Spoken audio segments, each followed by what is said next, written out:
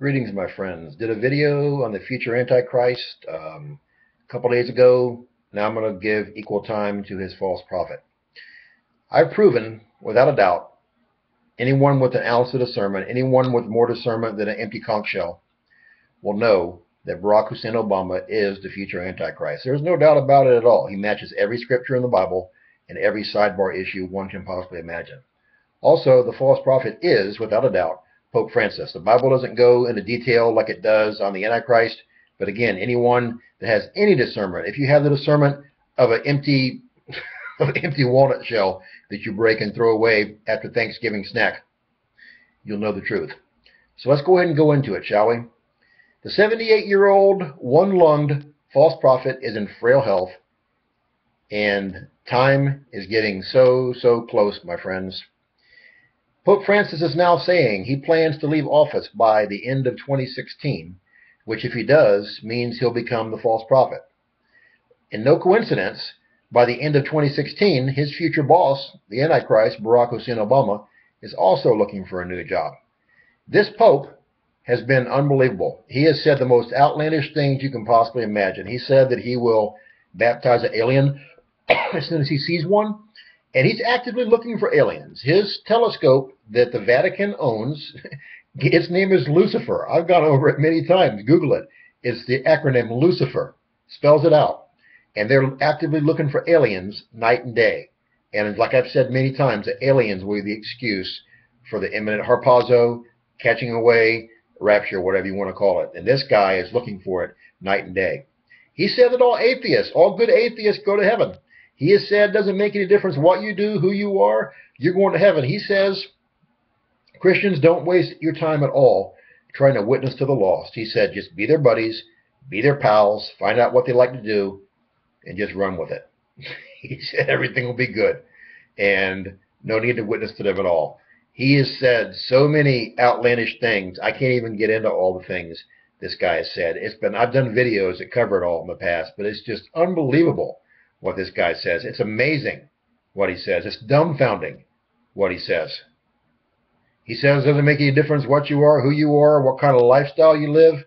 As long as you are a good person at heart, you're all going to heaven. That's what the false prophet's going to do. And so many people think he's the Antichrist. And again, the amount of discernment among the church amazes me. It dumbfounds me today how apostate people are. It's incredible to see. It just blows my mind. He does not match what the Bible says the Antichrist matches. Only one man does that right now. His name is Barack Hussein Obama. And see, Pope Francis, again, has so very little time left as an old man with one lung and in frail health. And I love the story. I've told it before, but I love the story of how he got picked up for Pope. Everybody, myself included, were looking at all of the other candidates that matched who Peter the Roman would be. Those of us who fell into the old Peter the Roman so-called prophecy. It wasn't biblical, so it wasn't a full prophecy, but I still leaned towards it being right, because he was always right. But again, and some people are still saying it was right, but it said this guy would be Peter the Roman, and he's not. He took on Pope Francis, a different name, but they were right in saying he'd be the final pope, which he is. But in the conclave, all the bishops were just looking at their main men, and they all said they heard a still small voice, who they claimed was the Holy Spirit. Telling them, look at the frail, little diminutive man in the corner. That's your man right there. That's the man who you're going to pick as your future pope. And they all started one by one, picking my buddy Francis. And look at him. Look at how much he has said so many times that he loves Obama. He has said he admires Obama so much. He's said he's bordered on saying he worships Obama. Those two are best buddies. They have a bromance that can't be beat. Look at how the smiles, the huge ear-to-ear smile on their faces, and the evil demonic gleam in their eyes and their faces, in their countenance when they're together versus when they're not together. It's totally like night and day. Those guys are like two peas in a pod. They seem like they've known each other forever. That's because their demons inside them have known each other forever. You can believe what you want to believe. See, here's the thing. It doesn't matter to me who the false prophet is. Doesn't matter to me who the Antichrist is. I'm not going to be here to see them become what they are. Because right now, they are the future ones. They have to become Satan incarnate first. That can't happen until after the imminent Harpazo catching away, rapture, whatever you want to call it. Look in the original Greek and Hebrew text. The Bible wasn't written in English. You're so vain, Americans.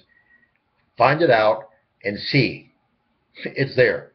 And afterwards, then these guys will become Satan incarnate, and Satan will complete the unholy trinity, and all hell's going to break loose. And most people who are here, who call themselves Christians, are going to be right here when this happens. You know why? Because they are so cocky, haughty, and arrogant and proud. They have no discernment at all. They have the discernment of a used popcorn kernel. And they don't even believe in the Harpazo. They don't believe, there's no way they believe Obama can be the Antichrist. Most of them believe that Francis can be the false prophet, go figure, but they can't get the simple one that has all the 21 scripture that matches, which I happen to have along with another 120, 113 other things to make 134 that proves who he is. And most of you will be right here when he takes over. That's why I do these videos, so you can watch them after I'm gone, because once they start taking over, they're going to shut down the true Christian ministries. Oh yeah, Paul Begley's he'll still be here, you know, saying, "What, are you serious?" And Anita Fuentes will still be here, being a bigot and a hate monger, calling gays terrible slang, nasty names. All your favorites will be here. All your favorite YouTube heroes will be right here, preaching to you still.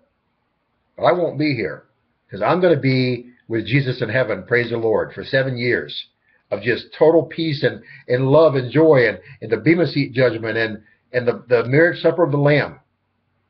But most Christians are going to be here for pure hell, where Satan is going to be here with his antichrist and false prophet and rip this place to shreds, where God's going to rain down judgments and vials and bowls and just tear this world down to its knees. If God didn't intervene, no flesh will remain alive. As it is, most 2/3 will die the most awful, terrible, horrific deaths possible. That's why I tell you who the Antichrist is and the false prophet is.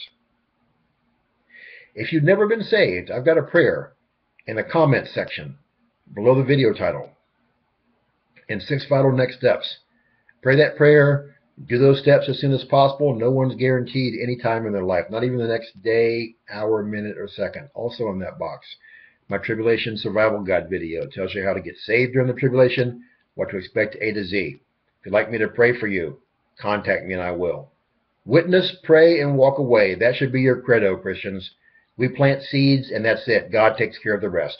But true Christians, look up. Our redemption draweth nigh. We fly soon. Please share this. Thanks.